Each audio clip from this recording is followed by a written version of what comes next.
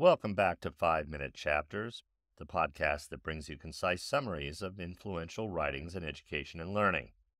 I'm your host, Daniel Bowe, and in today's episode, we'll dive into Chapter 2 of John Hattie's groundbreaking book, Visible Learning, where we explore the fascinating world of synthesizing influences on achievement.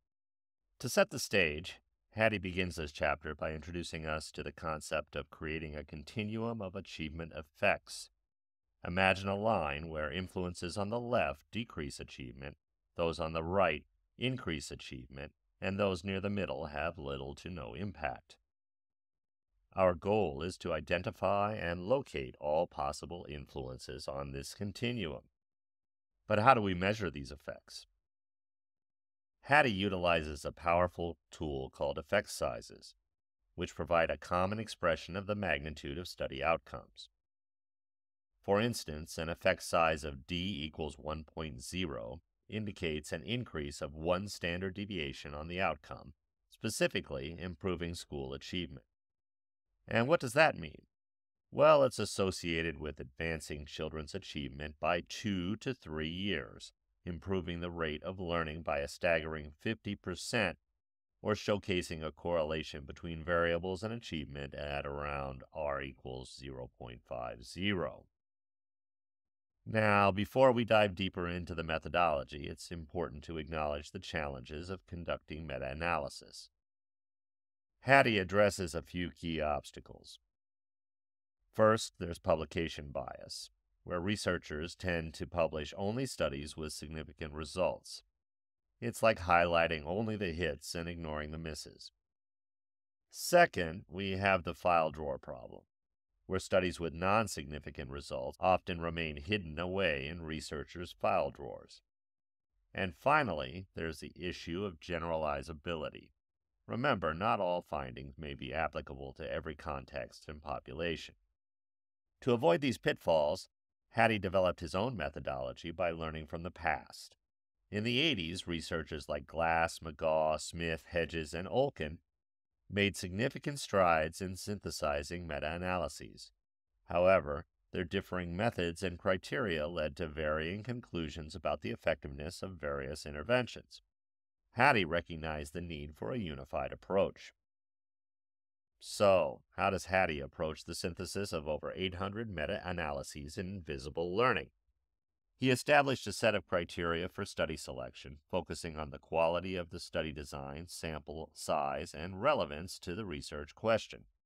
Additionally, he employs a set of guidelines for interpreting those effect sizes, taking into account the magnitude, variability, and consistency of effects across the different populations and contexts.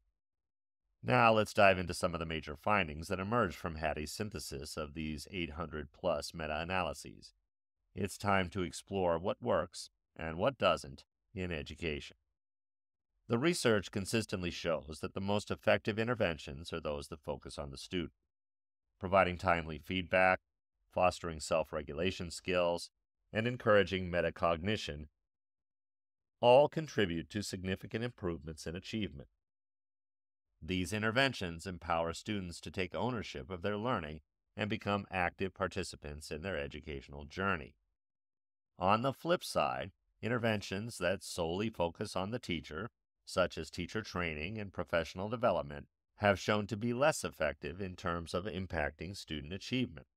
While these efforts are undoubtedly valuable, the research highlights the importance of placing students at the center of the learning experience.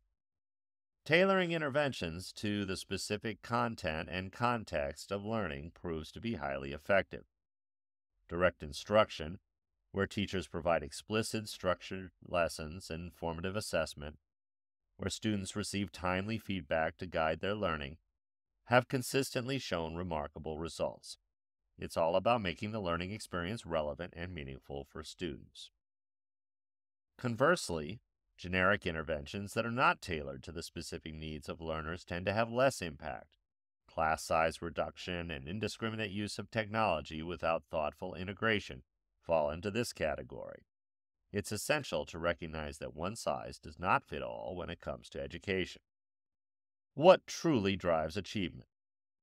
Active engagement and participation, Interventions like cooperative learning, where students collaborate and learn from one another, and problem-based learning, where they tackle real-world problems, consistently yield positive outcomes. These approaches promote critical thinking, creativity, and active involvement in the learning process.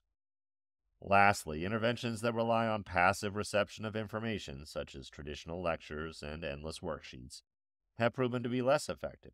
It's time to move away from a one-way flow of knowledge and embrace strategies that encourage students to be active participants in their own learning. As we wrap up this whirlwind tour of Chapter 2 of John Hattie's Visible Learning, it's crucial to emphasize the significance of evidence-based practices in education. Hattie's synthesis of over 800 meta-analyses provides educators and policymakers with a valuable resource for making informed decisions about effective interventions. Let's continue to champion ongoing research and evaluation to further enhance the effectiveness of these interventions, all with the ultimate goal of improving student achievement. Thank you for joining me on this episode of 5-Minute Chapters. Stay tuned for more engaging summaries of essential writings in the world of education and learning. Until next time, keep exploring and growing as educators. And remember, sometimes even teachers need cliff notes.